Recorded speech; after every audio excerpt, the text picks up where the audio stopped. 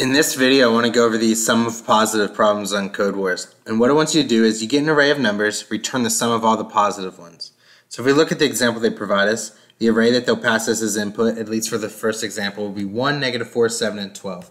What they want us to do is to return the sum of the positives, so 1 plus 7 plus 12, which will equal 20. If there's nothing to sum, meaning it's an empty list, or they're all less than 0, that means the default will be set to 0 and will return 0. Now the way we're going to go about solving this problem is we're going to create a total variable. Sorry about that. Total is equal to 0. What this variable is going to do is it's going to hold the sum of every integer greater than 0 in our list. Next we need to iterate throughout our array list, or whatever right here, this input.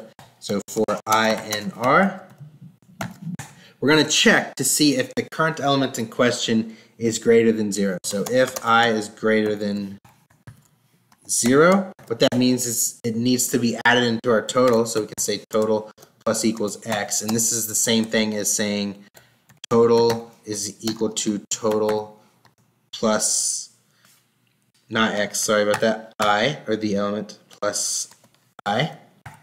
And then at the end of this, once we're done and we've iterated through every element in our for loop, we just return the total. So return total. And let's attempt it.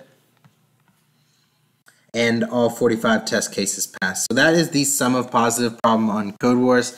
I hope that you learned something and this video is valuable. If you did, I would appreciate it if you liked, commented, and subscribed. And I will see you guys in future tutorials.